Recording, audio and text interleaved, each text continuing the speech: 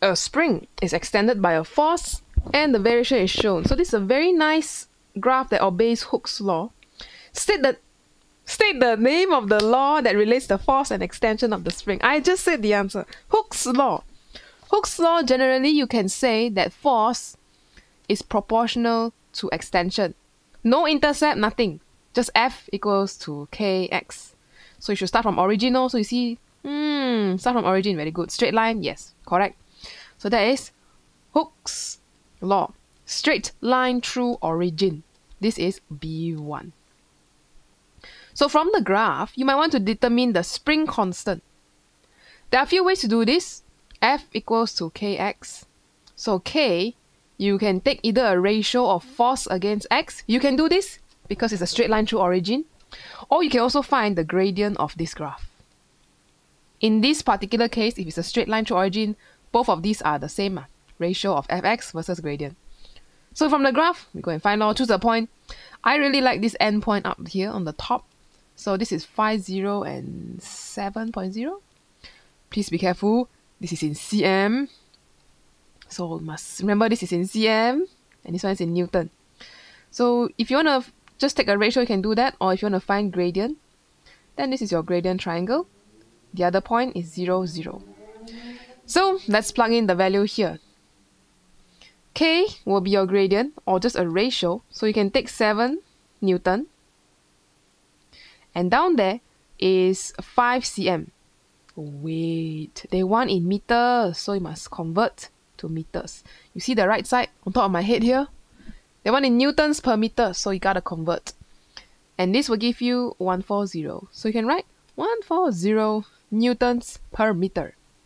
Here's one mark here. 1 if you apply Hooke's law. So you sub values into Hooke's law. That's a C1 mark. So we got the spring constant. Let's find the strain energy in the spring when the extension is 4. Are they finding change in energy? No, they're finding at 4. So at 4, where is 4? Well, how much energy is stored in the spring? 4 cm is here. Dun, dun, dun, dun. And you will have a certain extension and a certain force that causes that extension. So this point here is 4 and 5.6. I think that's about right. You zoom in on your PDF or your paper and look carefully lah. That's about 4, 5.6. So to find energy in the spring, there are a few equations you can do that. The first one, the mother and the main equation, ES, is the area under the graph. So area under the graph in this case would be a really big area, actually, this whole thing. This one is work done to stretch a spring, also known as elastic energy, elastic potential energy stored in the spring. But you can also use, because it's a triangle, right? This area under the graph, you can also express it as half F times X. Because, you know, triangle area, this is the force, this is the displacement, so Fx is your area. Another way you can express this is, you sub in Hooke's law, you get half Kx squared. Plug F equals to Kx into here. Which one you want to use? Up to you. I'll just write half times the force times the extension. Now, you know why I do this? Why I use this method? Why I prefer this method or this method?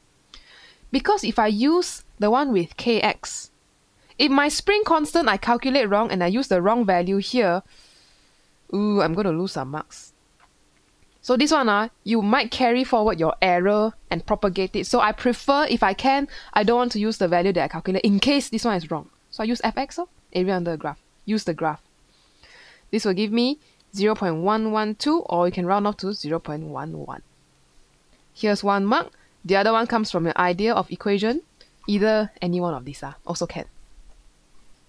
Right, next. Now we have, oh my goodness, look at this setup. Look at this setup. So one end of the spring is hanging there. And you have a cylinder that's hanging from it in the liquid some more. Wow. Show that the upthrust acting on the cylinder is 0.6. What is upthrust again? Wait. So we look at this diagram. you have a few forces acting on this thing, you know. Your cylinder has a weight, so it's quite heavy. So it's going to have, just draw this mg, weight. But you also have a spring that pulls this thing upwards. So forces acting on the cylinder, there's weight, there's a force by spring. This is your F equals to kx, pulling it up. And there's another force due to the liquid called the upthrust force. Or just upthrust lah. You just call this U for upthrust. So there's really 3 forces acting on this object. And you want to find the upthrust. What's the definition of upthrust again? Kind of forgot already. So it's, how to show this? Upthrust, you can remember that it is firstly pressure difference, but we don't know much about pressure yet. You see in part 2, they want to calculate pressure later. We don't know pressure yet. So we got to think of the equilibrium happening here. Is this in equilibrium? Is a spring equilibrium? Ah, yes! Magic sentence. Equilibrium here means that your net force is 0. So if you look at just the cylinder itself, I'll treat this as I'll just draw a point. What are the forces acting on the cylinder? Downwards, weight. Upwards, Hooke's law, which is the spring force. And also upwards, upthrust. Kind of like that. So all these forces should cancel each other out if I add them all together. Let's write it out. So in the net force is 0, means all the forces cancel out, which means I can say the downwards force equals to all those pointing upwards. So kx plus u. If I rearrange, that means the upthrust will be mg minus kx. Mg is the weight lah. Yeah, I just say weight lah, weight. Weight is given to us. This is our mg already. Bing. So we just write here 6.20 minus kx. How to find kx? Oh, we found the kx previously. Where's my spring constant? There we go. Use the previous spring constant. 140. Right here. 140 times. What's the extension? Given to us. This is our x. So I write here 4 cm. 4 times 10 negative 2. Because everything's in meter. This will give me about 0.60 Newton. Proven! Very good. 1 mark only? Yeah, if you substitute everything into the correct equation, it's okay. Sub. Into the force equation. So if you didn't get this answer, it's okay. You take this value and you continue on to the next part of the question. Because they ask you to show only, right? So now we have to calculate the pressure difference between the bottom and the top face of the cylinder. You have to remember a bit why is there upthrust. Okay, we look at this this object. What causes an upthrust? If you are in the liquid, you'll have very low pressure here, and down here very high pressure. So across this cylinder, because of a certain length, there is a pressure difference. Because of that pressure difference, there will be what we call an upthrust, which is a force. So upthrust force is due to pressure difference on the top and low part of the cylinder. So how to find how to find pressure difference? We think we're like, miss, can we use this one? Pressure is rho GH. Yeah, but you don't have enough information. We don't know the density. And we don't know the pressure. So too many unknown. We can't use this. Maybe we might use it later in the second part. Yes. We need to find density. We don't know density yet. We cannot use this equation. So what's another possible equation that has pressure in it? Well, I guess it's the main definition already lah. If you have a cylinder, and this has a certain area, you have a force acting on it, which is upthrust. Then you can have pressure is force per unit area. But in our case, our force, I'm going to rub that off, is upthrust. So upthrust will be a pressure times area. Okay. So we find pressure first lah. So this will be 0.6 that they gave to us. 0.60. Ooh, and another one. Pressure, don't know. Cross-section area? Yeah, they give it to us. This is the area. Cross-section area, 1.2 times 10 negative 3. So here, it's underlined, we're going to use that value. So that will be, on this side, 1.2 times 10 to the negative 3 will give us a pressure of 500. Now, you gotta remember a little bit, okay, this pressure per unit area means, but there's no difference in pressure, can use 500. So here, 1 mark is the final answer, 550. Another mark will come from your equation or substitution, either one of it. Depends on the official mark scheme, so go check that out. Okay, so that's this part. Now the final part, we couldn't use this because we didn't know density. Now we finally come to that. Calculate density of liquid. Well, what do we have here? So let's rewrite our favorite equation. P equals to rho G H. Now we're gonna use our old pressure whatever pressure we got here, we're just gonna plug that in. 500 pascals is a lot. What kind of dense liquid is this? Interesting.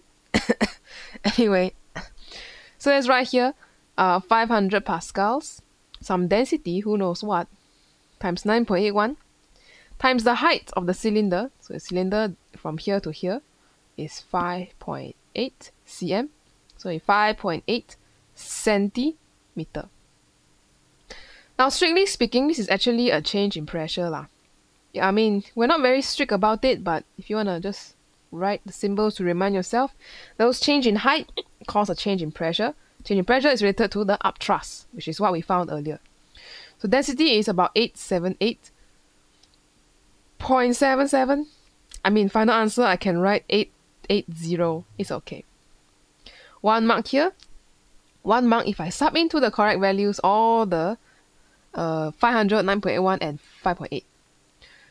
So this one, kind of a bit hard. If you're here, you don't know what the value is, then you're kind of stuck. It's okay. If you don't know, you're stuck, you just write some equations, you might get a mark from it. Maybe, yeah. So now your liquid is replaced with a liquid of a greater density. Ooh, something is changed. State the effect on the upthrust and the extension of the spring. Okay, let's think about what happens to greater density. When there's a greater density, your upthrust is related to the change in pressure, which is related to the rho G change in height. So if your thing is more dense, that means the pressure difference is increased, which means the upthrust is also increased because they're all related. So upthrust is greater. So upthrust increases or is greater. How about the extension of the spring? Now we have to think back to our setup again. The thing is in equilibrium, right?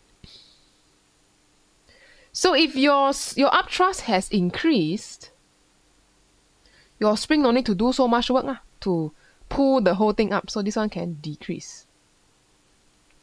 How do we know that? Because remember, the equilibrium goes like this. W equals to U plus Kx.